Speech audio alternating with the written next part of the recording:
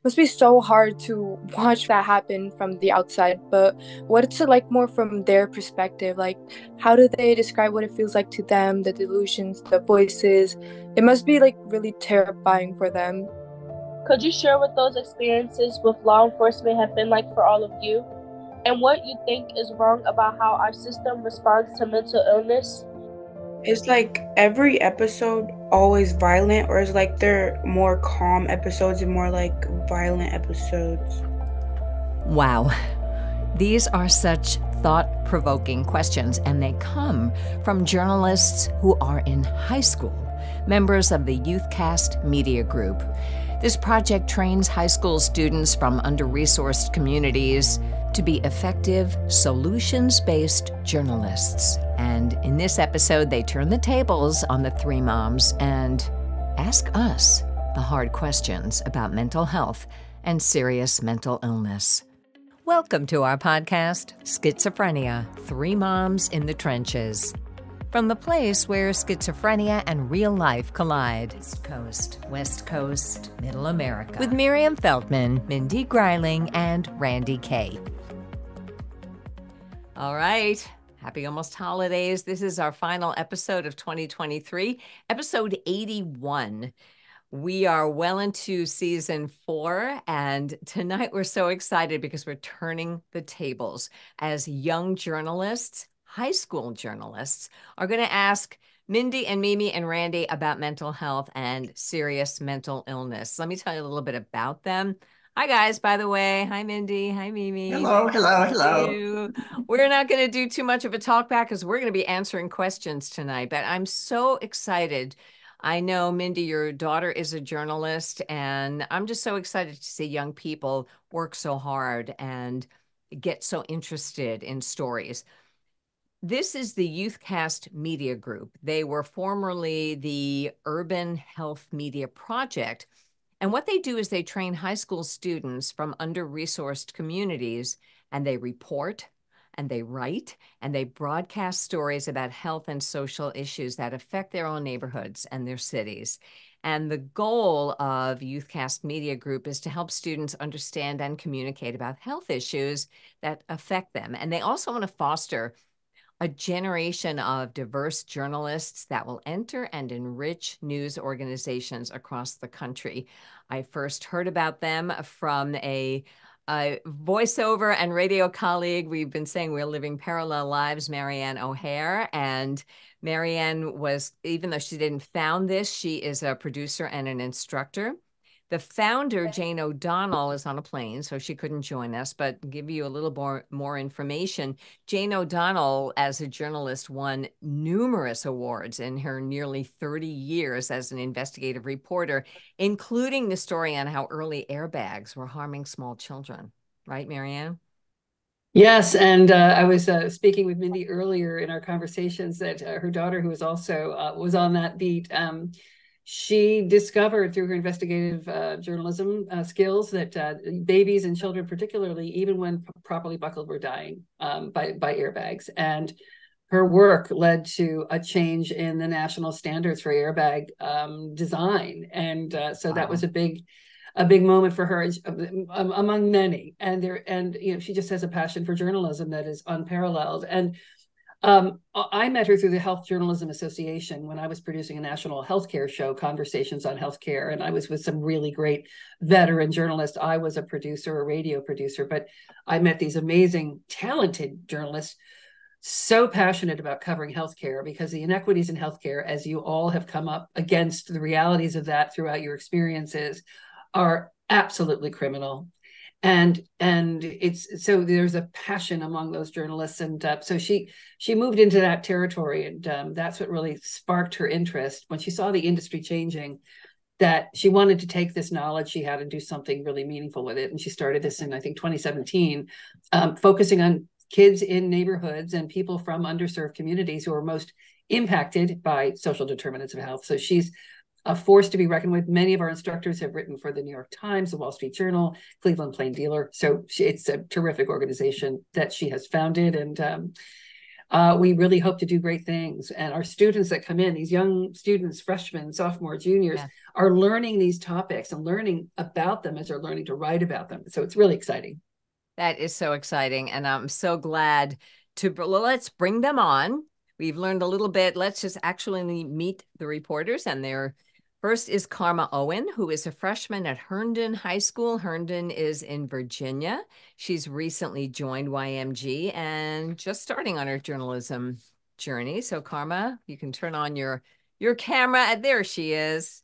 Hi, Karma. We have Safa Janjua, who's a sophomore. Oh, same high school, Herndon High School, recently joined. And she is also very busy producing social media posts on topics around mental health and distracted driving. And she isn't sure what her college major will be yet, but maybe the dream would be in photography, but you're certainly getting great experience. So welcome, Safa. And finally, Kayla Johnson, a senior at Cristo Rey High School in Philadelphia. And she likes to do anything that helps her to showcase her creativity, like reading and writing and cooking and doing art, and is producing content for the Youthcast Media Group. She also is interested in distracted driving and decriminalization of mental illness, which is a favorite topic here at Schizophrenia, Three Moms in the Trenches.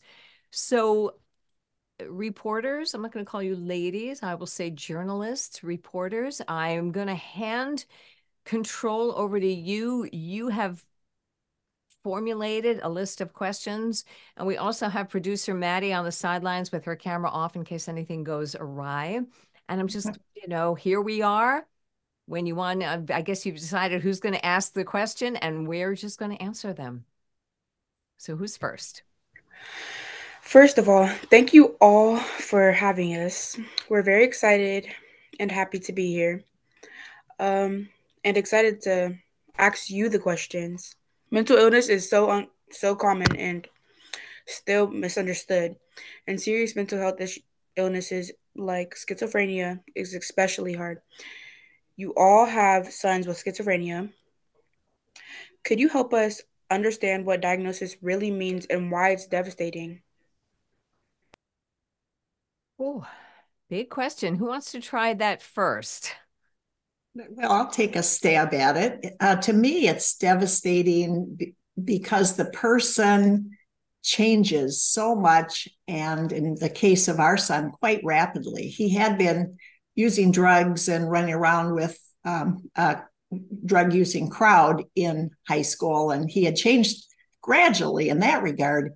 But when he finally became psychotic, it just happened so it seemed suddenly. He was away at college and seemed fine when he left. And then when he came back, I walked right past him at the train station. I didn't recognize him, how he looked even, how he smelled, because he wasn't grooming. And also, but more scarily, just how he acted. He was volatile, had a hair trigger temper, and he still was using drugs. And he just didn't seem like my son. He felt like he was somebody else. But then even worse, he thought I was somebody else. He thought I was an imposter, not his real mom. He felt like he was in a horror movie and, like the body snatchers had taken over me. So he had to get rid of me and kill me so he could get his real mom back. So that was it. I can't even begin to say how that made me feel, but we were devastated as a family, and he was terrified. And we were uneducated on mental illness, even though my grandmother had schizophrenia. She did not present like he did. That's the aspect of it that to me made it all the more excruciating, was that it was so foreign. It was something we just didn't know anything about. I mean, in some families, there's, it runs in the family, but I mean, even like Minnie said, she even had it, and it is out of left field, and it is like a gale force hurricane that blows through your life, and anything that's not nailed down is just gone. So you wake up one morning and the terrain of your life is altered forever. And there's a learning curve of acceptance with that, because you go for a long time thinking somehow I'm going to get this back to normal and I'm going to fix this. And you lose a lot of valuable time with that folly of a thought. And then the other thing, the devastation of it, the nucleus of the devastation of it is ambiguous loss, is you've lost your child. And yet he's standing there in front of you, beautiful and handsome and healthy physically as he ever was, and not your son anymore. And I don't think that the human psyche, certainly not this mother's psyche, was prepared for or equipped to process all of that. And I can echo those emotions. So I will address a little bit your question about, what the diagnosis looks like, what it really means. And the closest I can explain it to someone who's never seen a loved one with serious mental illness is, I hope in your high schools you haven't seen friends on a drug trip or seriously drunk and making no sense at all and having delusions, or perhaps somebody who is deliriously ill with 104 fever. If you've ever seen someone you love in a state like that, that is what it can look like. They're making sense to themselves, but they're not making sense to us. They have delusions, as Mindy was saying, that just aren't real. So that schizophrenia itself is not about split personality. It is about splitting the mind, splitting from reality to fantasy. And so whatever's going on in their minds that they're not aware of, they're living in this other world where whatever they're thinking is real to them. And it comes and it goes and it grows and it subsides a little bit, but it doesn't really go away. They don't get cured. They can be stabilized with medication, but that's why the illness is so devastating, because suddenly this person you have raised, and you figure all the ethics you've put into them is going to stick more or less, everything seems to fall apart. So it affects their personality. That answer your question? That did. Okay. Who's next? It's Safa. But my question was that you all write about the transformations you've witnessed before your eyes. Your seemingly well-adjusted kids start to spiral downward, and it must be so hard to watch that happen from the outside. But what's it like more from their perspective? Like, how do they describe what it feels like to them, the delusions, the voices? It must be like really terrifying for them. Yeah, one thing that I was just the other night rereading something from my own book, that I was looking for something, and it's a part about where years later I found journals that my son Nick had kept during those years. And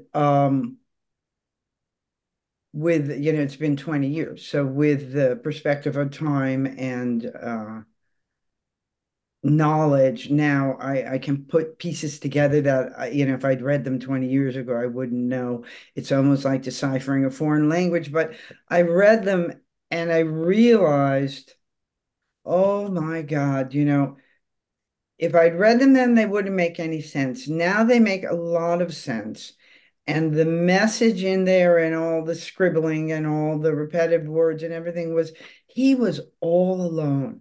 He was all alone in this horrible churning sea of mental illness that engulfed his brain, not knowing how or why, just only knowing that he was failing. He was letting everybody down. He was letting his parents down. His friends wouldn't talk to him anymore. Nobody understood him.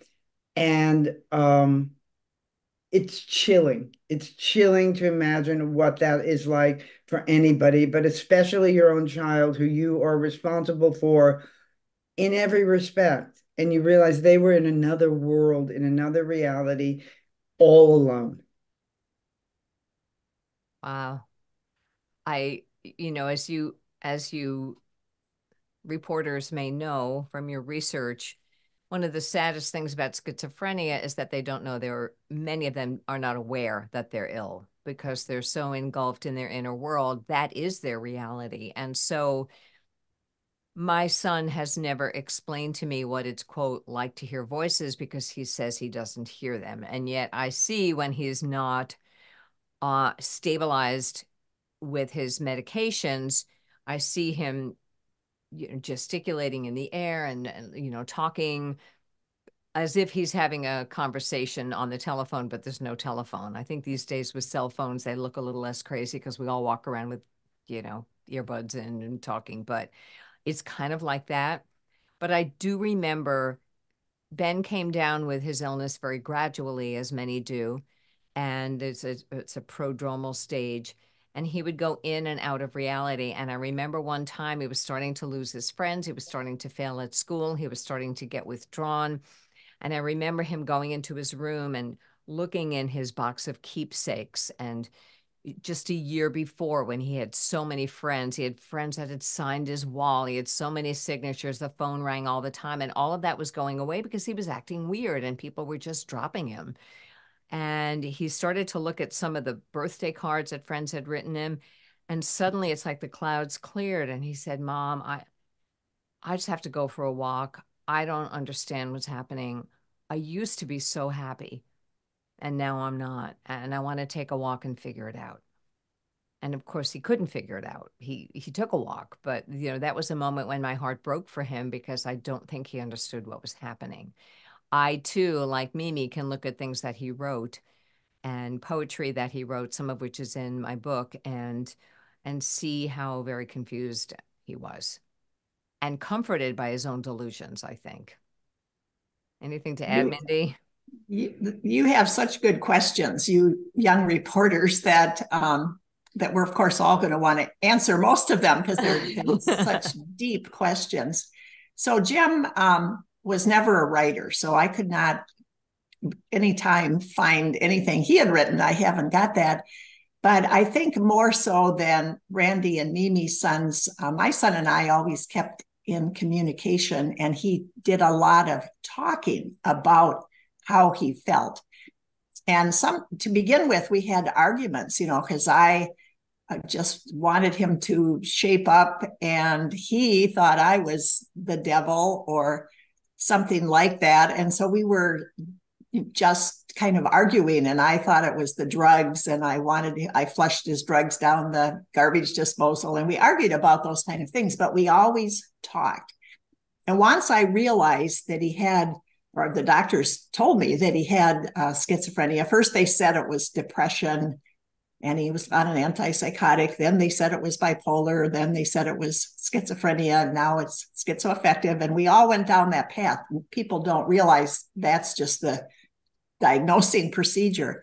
But all that time, once we got done arguing and I got done being afraid of my son, because that part about feeling he had to kill me, that part went away when he started on even the antipsychotics that don't currently work for him. So we had deep discussions, and he did feel all alone, but he kept his friends for quite a while.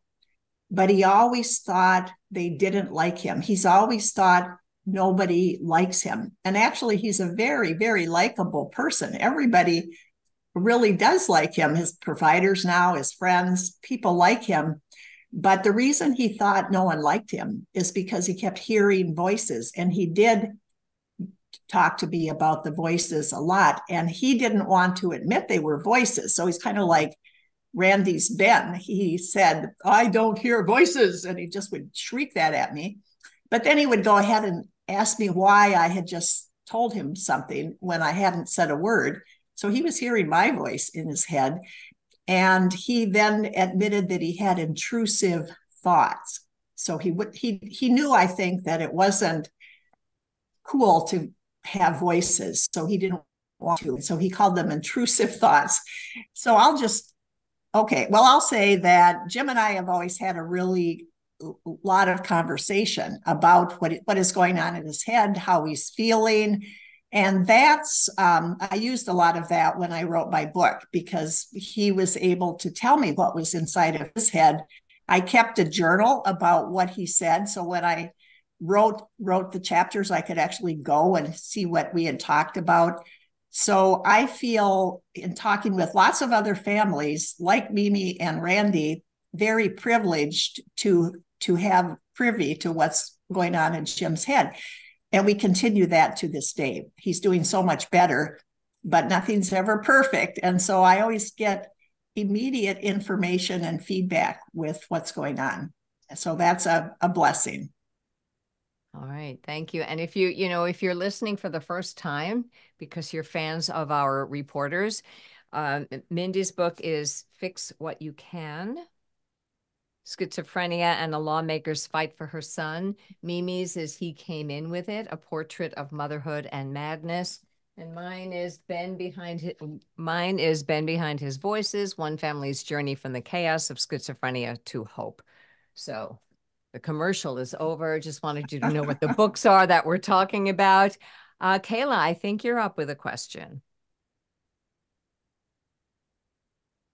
Yeah, you are so open about your son's experiences, and that very often the first experience with a psychotic episode involves run-ins with the police. At YMG, we're really interested in how America has criminalized mental illness. That is, police are often called to handle a mental health medical crisis. You all talk about this topic a lot. Could you share what those experiences with law enforcement have been like for all of you?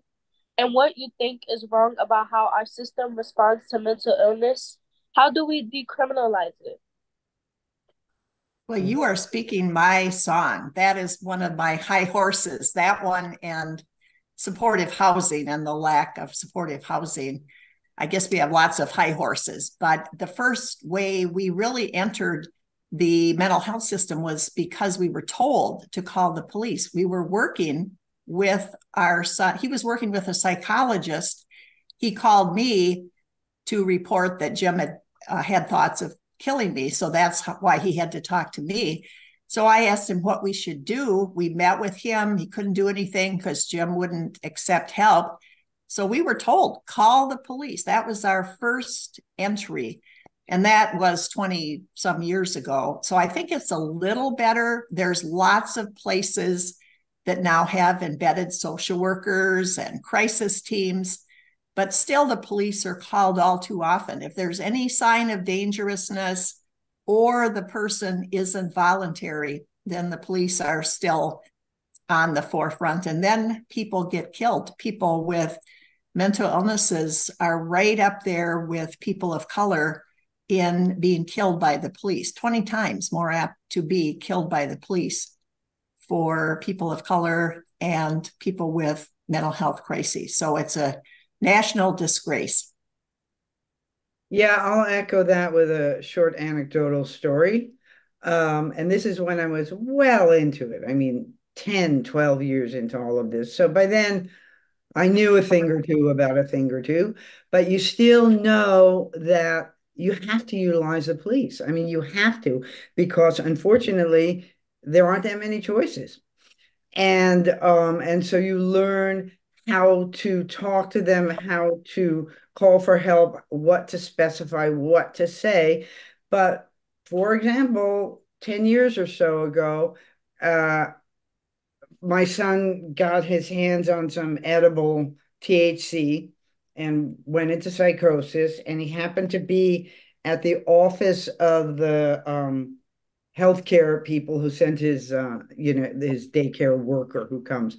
And so she called me and she said, Mimi, something's really wrong with Nick. And I said, please don't do anything till I get there, because that's what I'm terrified always of, is the police, and that he's going to end up dead. And so I jumped in my car and I drove 40 minutes to where he was. And as soon as we got there, I could see he was psychotic. And so we called 911 and I explained all the information to them, said everything the way I was supposed to say it. And a couple minutes later, the first person who shows up is the big small town cop and his partner in their car. And they come zooming up with the siren, which we had also asked not to do because it's very agitating for Nick. And gets out and, meanders up, and there's Nick over there talking to himself, acting crazy. And I went up to the cop to try and explain to him what was happening. And he just looked at me. I got 2 or 3 sentences out, and he says, "You know what? I don't need to hear all this. You tell that to the EMTs. That's not my area of expertise." And I looked him in the face and I said, "Well, you know what? You're the guy with the gun. So I'm going to tell it to you. And when I'm done telling it to you, I'm going to stand between you and my son until the EMTs get here," which is what I did, which, makes me sound like the big hero. But if you consider the fact that I'm a middle-aged white woman, I could do that. I know they're not going to shoot me. It gives me a certain privilege, a certain footing to stand on. And even at that, it was scary. And that's the position that we're forced in. And when I think of people who don't have the information and education to know how to deal with them, not to mention, God forbid, you're not a white woman, that's how people end up getting killed. And it's disgusting. There's a lot to unpack here, so I'll just keep my comment short. I currently do have a son who is incarcerated, not in prison. He's in jail, pre-trial for something he is accused of that we don't even know if he did. And I will say, nobody gets jailed because it's a crime to be mentally ill. That's not what they say. "Oh, you're going to jail because you have schizophrenia." They get put in jail because nobody knows what to do with them if they are loitering, or, they can just be doing very non-violent things, disturbing the peace, or they could possibly be doing something potentially dangerous. But they go to jail first before they're sent for help because there's no room for help. So no one's saying it's a crime to have a mental illness. It's just the system doesn't know what else to do with them. I believe my son, his appearance at the time of the arrest was certainly a factor in being judged by the police. Overall, I have had very good experiences because most of the police force in my town are crisis intervention trained, and my son was never, I was never scared in the way that Mimi was. But we do have a couple of episodes about the prison system and mental illness that answers a lot of these questions. Changes must be made. A huge percentage of people in jail are mentally ill, not because they're charged with the crime of being sick, but because their illness causes certain actions and nobody knows what to do with them. So they put them in prison. I would like to add briefly, the city of Minneapolis, we've always had trouble here in Minnesota with the Minneapolis Police Department. They have been under a spotlight since George Floyd was murdered there. And now the Minneapolis police are under a consent decree by the National Department of Justice. So they're looking with a fine-tooth comb at how people of color, BIPOC people, are treated.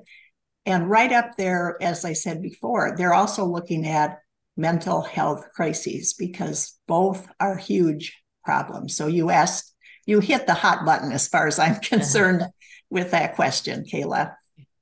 Are you guys satisfied with the answers? Did you get the answer to the question that you wanted?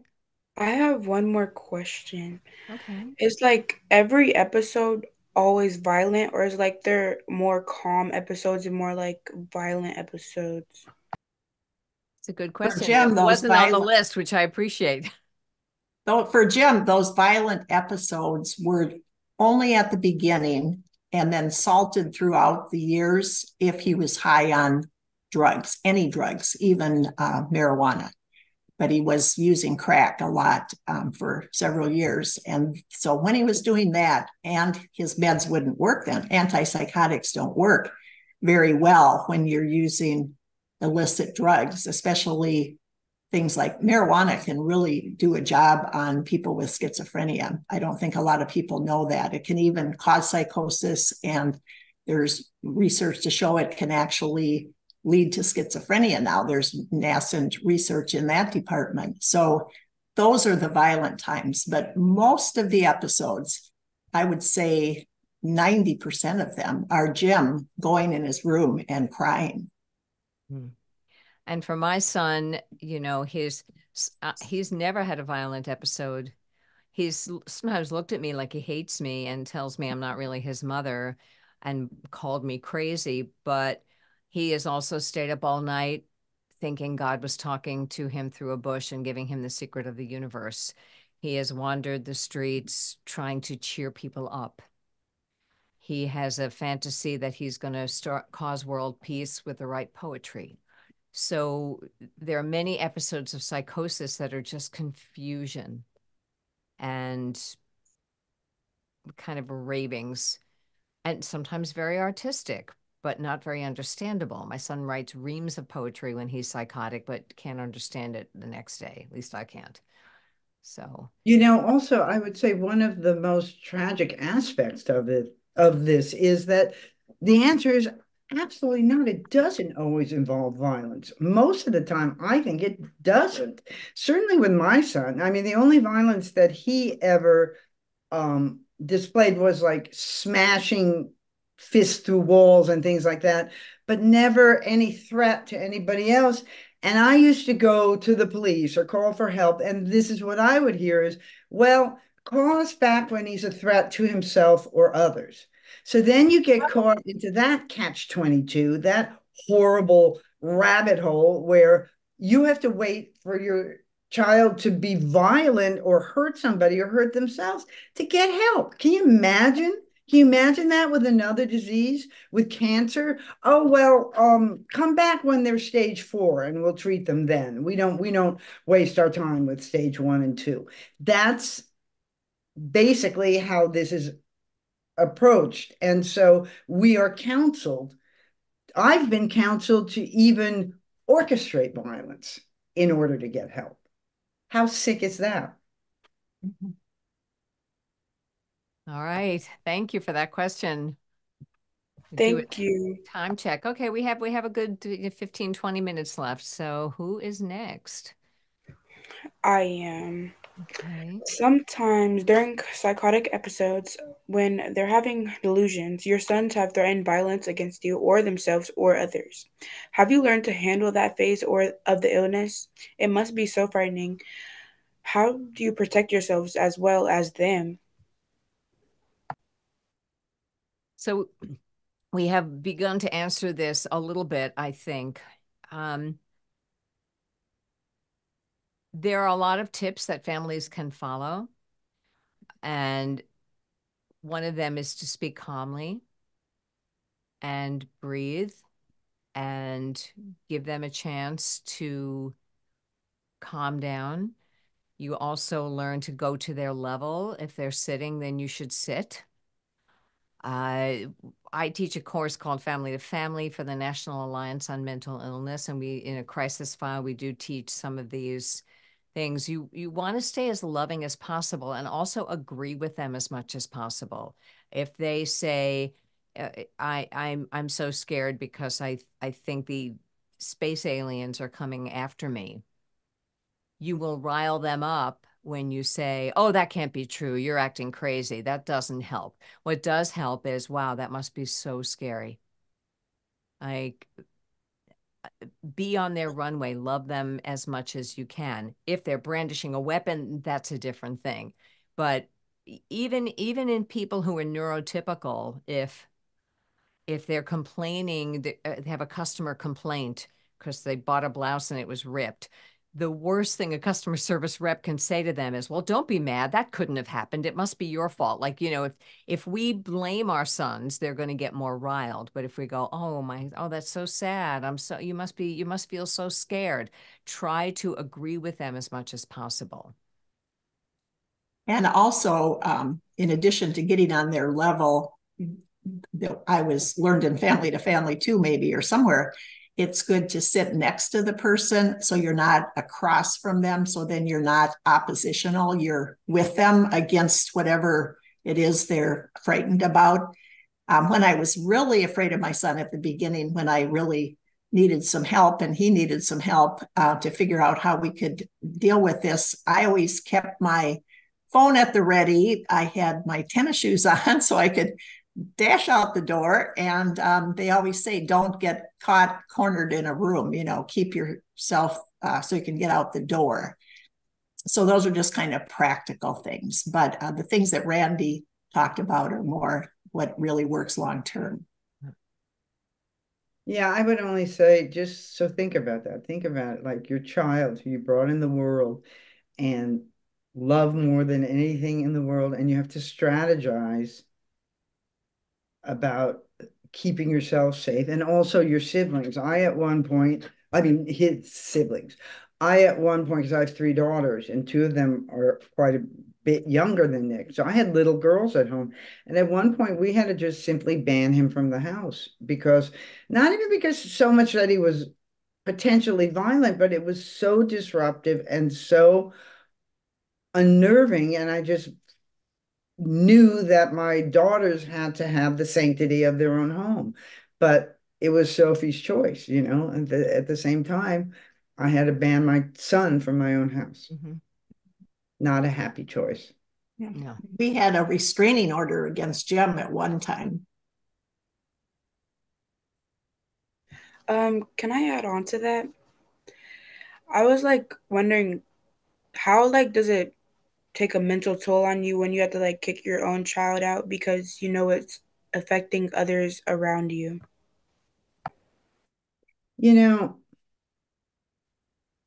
I don't know what it cost my soul to do that. I don't even want to really contemplate it, but I'm very clear about it and I don't regret it. It's almost like wartime strategies where you have to make these decisions and be very clear about them, and I was. And it's excruciating, but I think when it comes down to protecting the other children, it gets very clear. I think, and even more recently, because my son didn't live with us and then he did, and then he didn't again. And boundaries sound like this. I'm no longer willing to fill in the blank. I'm no longer willing to have him live with us. And I explained to my son, I said, Ben, I love you with all my heart. I also love your sister, and I also love my husband, and I also love myself, and I also love those three little grandchildren. And I'm trying to look out for everybody I love. And this is what I'm willing to do. But it does break your heart. It does. Yeah. It's really hard. And Jim now has been living with us for the last 3 years. He's doing wonderfully. So things can turn around. Right, Safa, I think, and I love that you guys are asking follow-up questions. That's good journalism. Okay. Yeah. Right. Marianne's got the thumbs up. If you're listening and not watching on YouTube, you can see the little dance that's happening here. Is Safa, are you next with the next question? Okay. Yeah. Before I ask, to add on with karma and what he's been asking, so I know it's different for everyone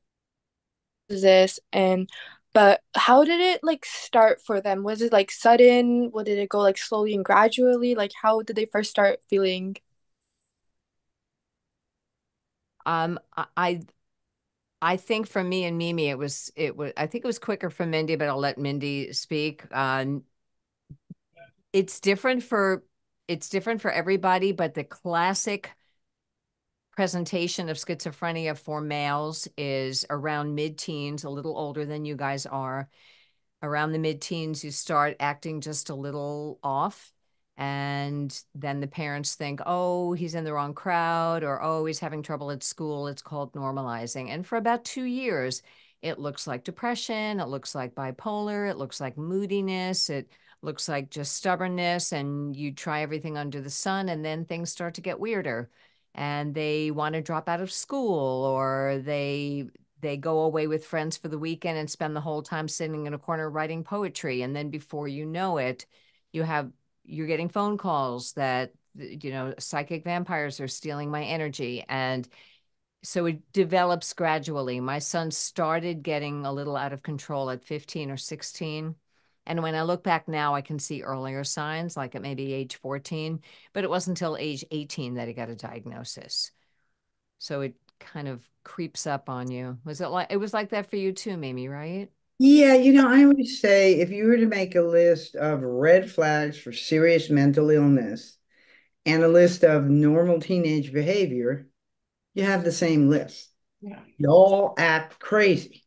And it goes on for a few years. Oppositional, mercurial, moody,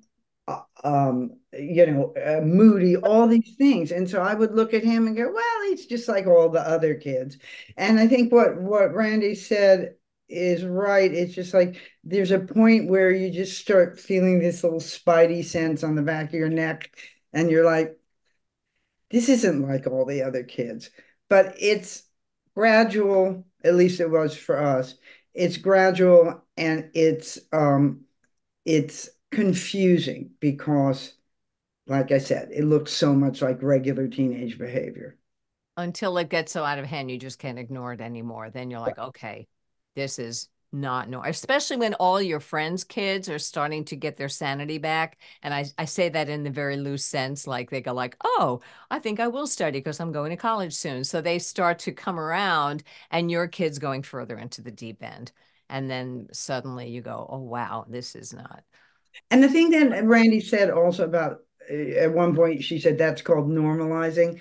That's something you need to know. That's a thing that we all do. And it's a thing that I think that we as mothers especially are so wired to do that because all we want is our kids to be okay and have good lives.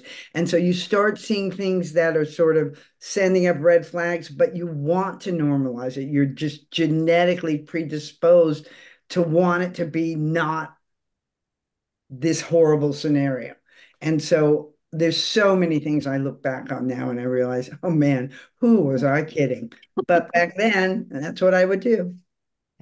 And as Randy said, for Jim, maybe I'm just stupider than Randy and Mimi because there there are. I mean, I had in hindsight lots of warnings too, but I just attributed it all to drugs, and I thought I did know something about mental illness because my grandmother lived right across the street, and the radio talked to her, and she threw out her food because people were poisoning her, and all that kind of behavior, I thought was what schizophrenia looked like.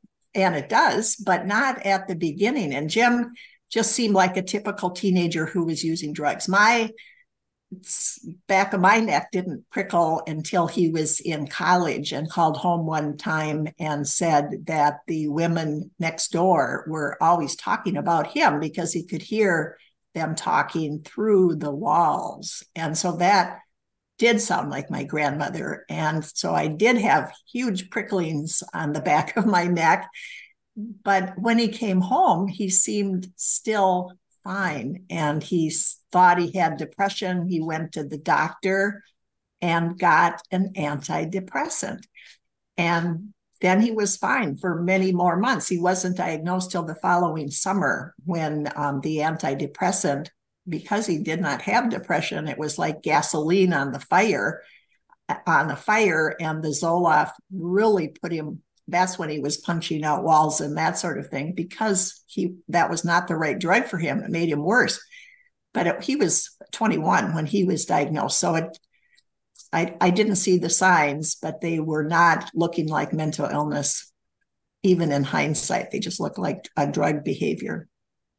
And one thing I'll just add, since you're all in high school, I would wish, and I don't know if this is true and you're in two different high schools, I would wish and hope that guidance counselors and school psychologists in high school are well versed in the early signs of mental illness and just to be aware of them, because I wish I wouldn't have liked anybody to say, hey, Randy, we're not sure, but this could be an early, here's a pamphlet about schizophrenia.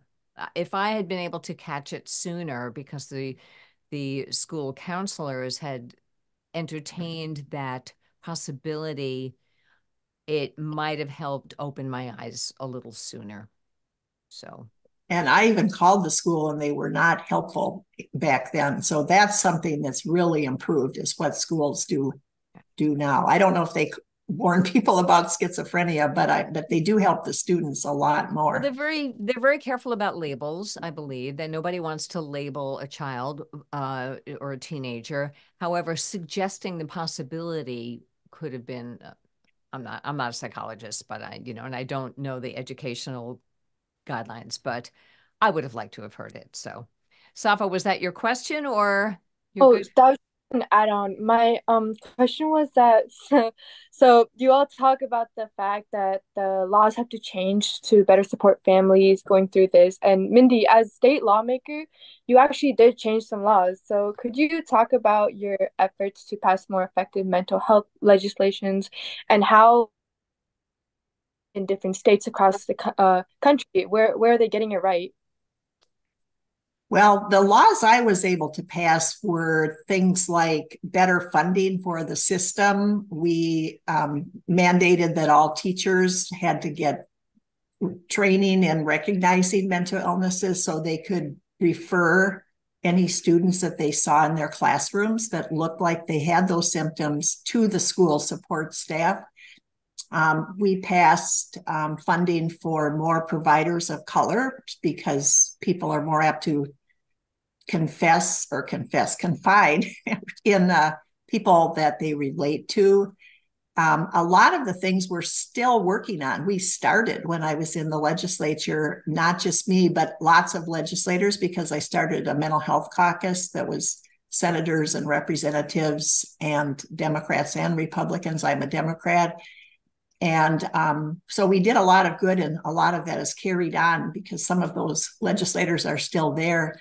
The biggest, most controversial bill I passed, but was hard to do, it took a couple of sessions, was earlier intervention. Because right now, when someone is sick, if they're not voluntary, which is often the case, they don't think anything's the matter with them, or they don't want to take medications, or they think everybody else is crazy or something. It's their mother's fault because she's the devil and they need to get away, all of those things. So we passed that civil commitment, which is forced care, could happen earlier if they had very serious mental illnesses and were doing property damage, or they'd been sick before, but they were relapsing and everyone could see where this was going, that there would be a little bit earlier help. Because as I can't remember if it was Mimi or Randy, but one of them said earlier that early care is so crucial. And if a person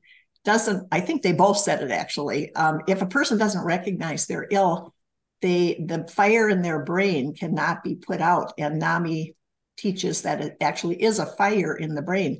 So it's damaging brain cells. And so we wait way too long. And the outcome for responding to medications and long-term outlet is so much better if it happens earlier. But there's a lot of resistance to involuntary care even today. There are rights groups that don't, in my opinion, understand mental illnesses and what it does to the brain, and doesn't allow the person to accept help, kind of like Alzheimer's or something. We need to take care of people if they're really sick and don't know it. And so that was probably the hardest bill that I passed. Everything else that I worked on, we did small things like putting the person first before it's all the statutes said mentally ill person, and we made it be person with a mental illness throughout all the statutes in the state of Minnesota. So there were lots of things like that. We mandated postpartum depression education for all parents, leaving fathers and mothers, leaving the maternity ward. So I could go on. We did a lot of things, but it's amazing. We have a really good mental health system in Minnesota, and it's like a C average.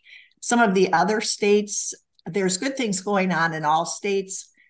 There's good people, various places. Florida is a terrible mental health system, but they have Judge Stephen Leifman, who's in Miami-Dade, who has an incredible program for diversion and that sort of thing, or catching people early.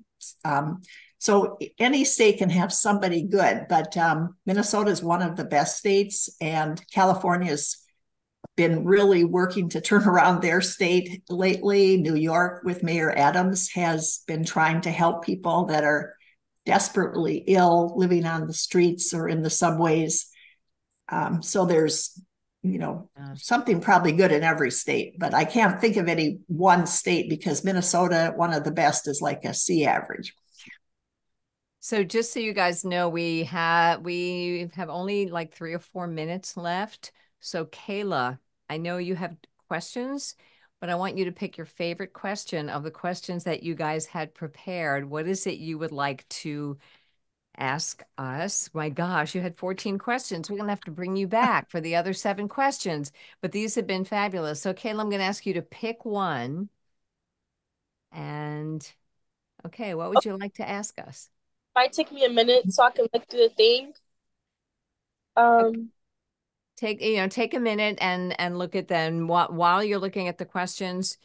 If you're listening, we do have many episodes where we've spoken about national legislation. We have the Angry Moms episode is one I would definitely recommend. Stephanie Marquezo, is that her last name? With the Harris Project, talking about in New York and making it nationwide to not have to treat mental illness and substance abuse as 2 separate things, but rather to treat them as co-occurring disorders. There are a lot of fights to fight, and we are all doing our best to reach our state and federal legislators to make the changes. And as Mindy just shared, it's one tiny step at a time. Kayla, you look ready.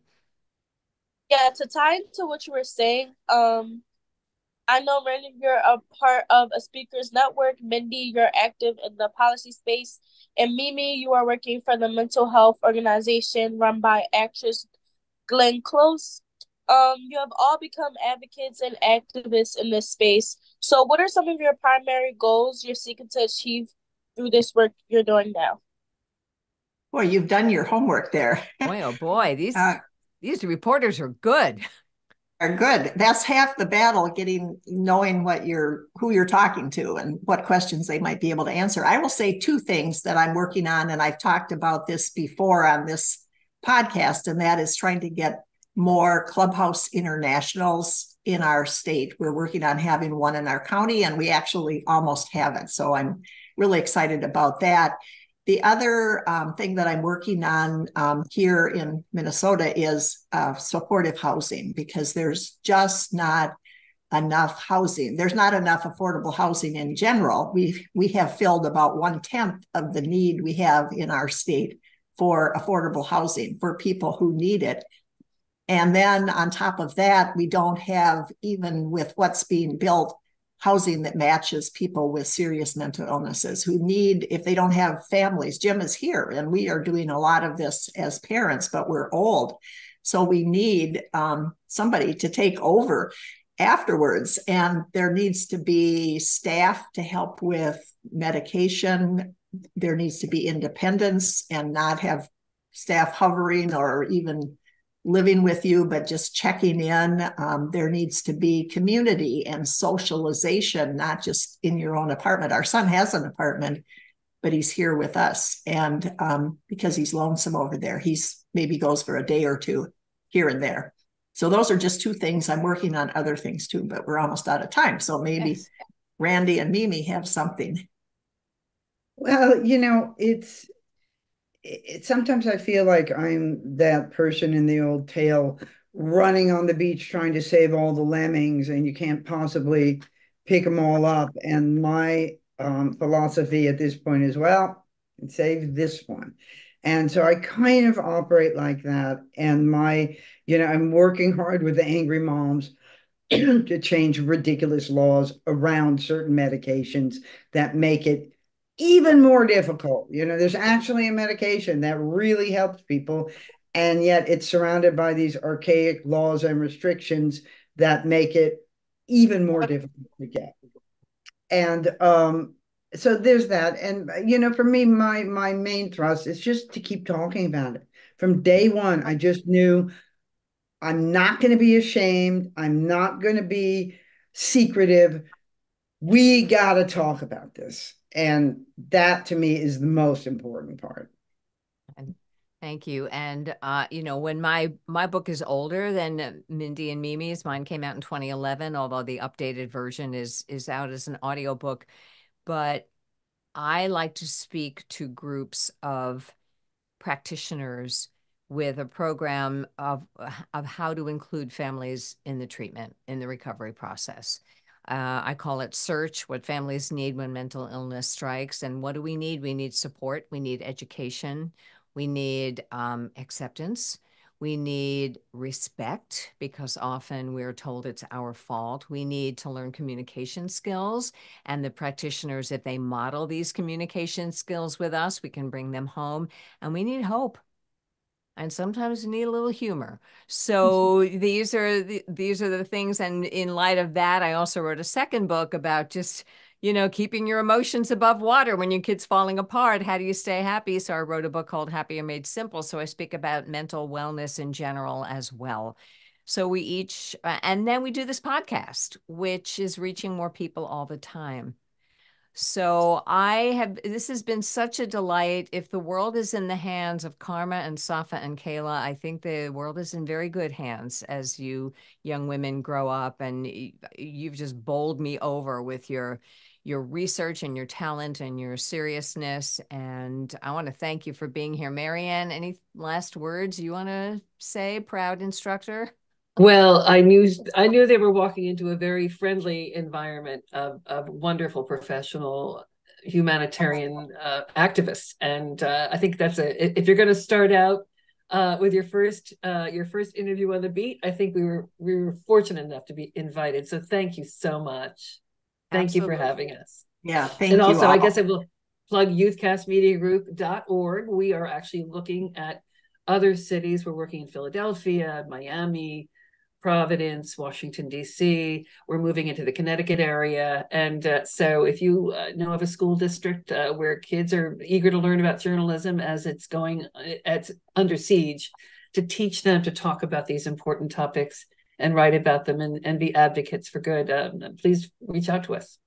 Awesome. I just want to add in here, my daughter is currently president of the JAWS, Journalists of America Women's Symposium, and they are one of their missions, one of her presidential missions is more people of color in the field of journalism. So I don't know if that's part of your mission or not, but and women obviously too need to support women. There are just so many obstacles for even women being paid what men are in the field. So there's a lot of opportunities, even though there isn't print. There's the internet now, and the last two jobs Angela's had are not print. They're Politico and now Bloomberg. It's all online. Mm-hmm. So that part is thriving. You're needed in journalism. Well, we'll get them there with your help. Thank you. Yeah, and what is we'll put the website in the show notes, but in case they're listening and don't have the note and they're driving, what is the website to get in touch with you, or the email? Youthcastmediagroup.org. Wonderful. Well, thank you so much for joining us. We hope you'll come back and, think about this episode and come back with your follow-up questions. Because some of the best questions are the ones you thought of as you were listening, because you were still interested and you wanted to ask those questions on the fly. So all of the questions were thoughtful and well-researched, and you guys are delightful. Thank you so much for joining us. Hey, thanks for joining us for this episode of Schizophrenia, Three Moms in the Trenches with Randy Kay, Mindy Greiling, and Miriam Feldman. To get in touch with us or to learn more about our books, please visit our websites at miriam-feldman.com, mindygreiling.com, or randyk.com.